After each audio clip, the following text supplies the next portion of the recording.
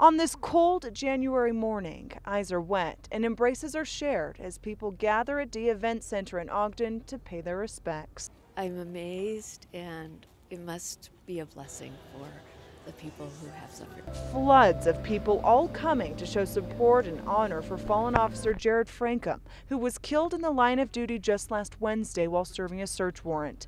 Frankum leaves behind a wife and 2 young daughters. My heart goes out to them. In time, wounds heal, but my heart is just broken for them right now and the adjustments. In attendance at the funeral services, law enforcement from all over the nation come to take part. I don't think distance has anything to do with it. Officers from Chicago. I do feel the sorrow for him, his family, and the community. We're just out there to support each other and officers across the nation.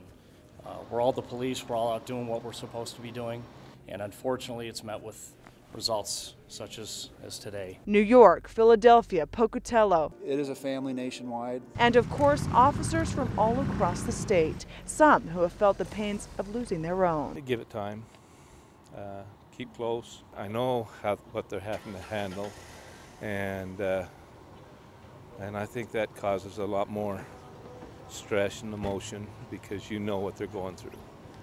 And there's just not words to describe it.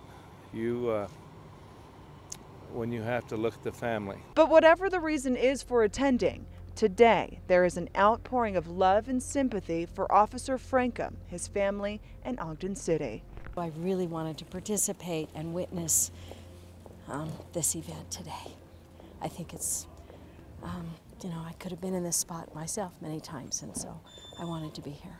I just wish the best for the family of Officer Jared Frankum and his co-workers, and that they go home safe every night.